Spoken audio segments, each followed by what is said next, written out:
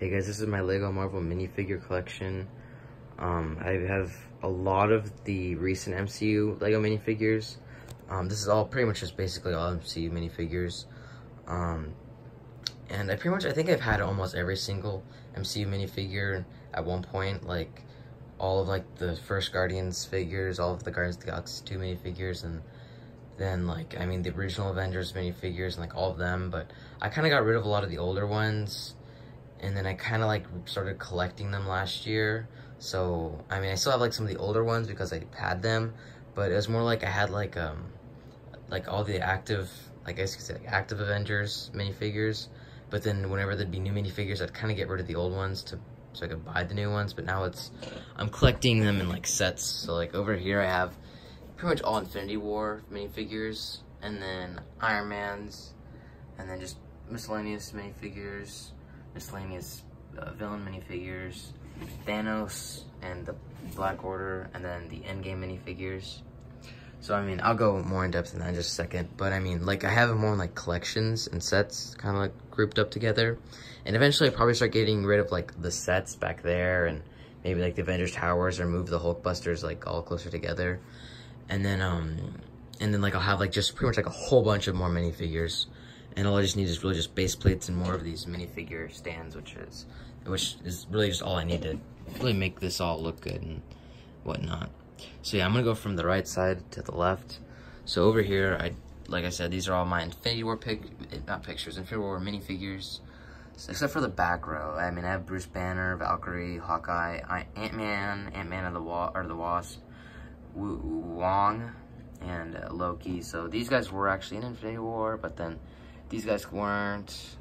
Bruce Banner kind of was, yeah, he was. And then Nebula, you know, I mean, I'm not gonna name them all, it's kind of obvious who some of them are. And then I have the Hulk, that's an Age of Ultron version.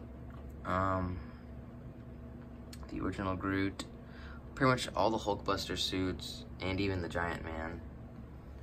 And then these are all the Iron Mans except for the one from the UCS Hulkbuster. I even have this one right here, the little nano figure. For Endgame sets, I have all of them except for the big one. I just bought the 3 minifigures. I bought this Iron Man, that Ant-Man, and then the Nebula, which you'll see on the Endgame display. That's the display from the UCS Helicarrier, which I do have, but I'm not including this in the collection. It's right behind me, but I'm not going to show it off just because that's more of a set. This is more like my minifigure display. And then I do have the Avengers Tower. It's missing a little pole on the top, but I mean, it makes up the black glass display that's all empty, which that's why I also have these sets here. And I have the new Spider-Man Far From Home set.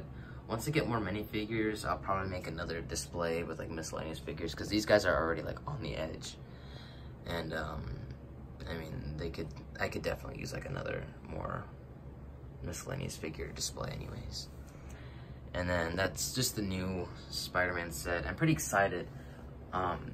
This is kind of not necessary to know, but I'm gonna be in Japan in like 2 weeks. I'm going on vacation, which is kind of cool because I'll be there the day that Spider-Man comes out. But Spider-Man actually comes out on the 28th of June over in Japan, so I'll be able to see it like, you know, like nearly a week before the US, which is kind of exciting. Like I'll come back home and you could have seen Spider-Man like 5 days before, and Spider-Man wouldn't even come out for like another 2, which is actually really exciting. I'm kind of excited to do that.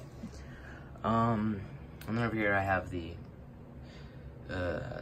Avengers Quinjet, the new one, and then I believe it's called the Benatar, is what the name of, it's like the new Milano basically from Infinity War. It even has the ship on the back. And then the villain from Homecoming, the Vulture, I believe, and then just other villains. And, oh, this is actually a custom Red Skull, but this is more like, of course, the Infinity War and Endgame version. So basically I have 2 capes on it. One's like a really old one from an old Harry Potter set, and this is the other one from a newer Harry Potter set, along with the legs, and even the body, I think. Yeah, it's pretty much one of both capes are from 2 different Dementors from, I believe that's what they're called, from Harry Potter.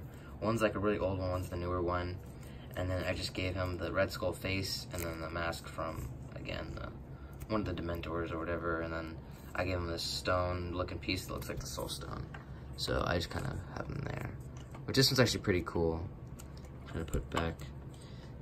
So yeah, so that's that one. And then I have the Ant-Man villain, and then just other random ones just to fill up space. And then the Thanos one. I like that newer Thanos that they have, but again, I didn't want to buy that set just because it's $100 and all I'm getting is figures. And I just rather would have spent, because we ended up spending like $35 to get, or nearly 40 actually, to get the Iron Man, the little Ant-Man, and then Nebula. And then here are the Endgame minifigures. Oh yeah, and this one's kind of custom. I just bought another one of the Captain Americas, which as you can see over here, I used that shield and that helmet for. So that's where I got the extra body from, and this was like a little Hulk minifigure from Polybag a few years back.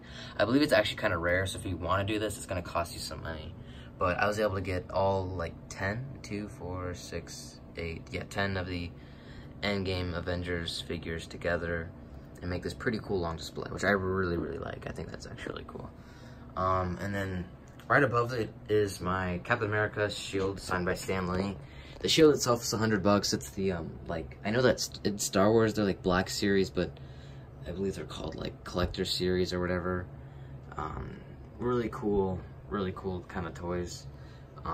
It came with the scratch, and then we got it signed 2 years ago at the 2017 Emerald City Comic Con. And then over here is two sealed, not really sealed, but two of the, I don't remember what they're called, San Diego Comic Con exclusive minifigures, along with a sealed Ant-Man set, and then I even have a solo San Diego Comic Con set. But yeah, so that's pretty much it to my Ultimate Lego Marvel minifigure collection. I'm just gonna call it the Lego Marvel collection just to keep the name simple, because like I said, like right behind me is a helicarrier, but I mean, it's cool, but I just don't want it displayed here. Although I actually probably could later, but I just like how it is now a lot. And all the kind of stuff that's here. So yeah, so that's pretty much for this huge collection. And it's worth quite a lot of money, of course. I'm going to keep it for a while. And I'm going to keep on adding things on. Like, I'll probably get one more Spider-Man set, the new one. The other one that's $40, but I won't get the bigger one. And then there's going to be more Lego sets to buy in the next few years and whatnot. So that's pretty exciting. And yeah, so just stay tuned. I'll make another one of these videos in another few years or so. But yeah, so this is my Lego Marvel minifigure collection. And yeah, so thanks for watching, and goodbye.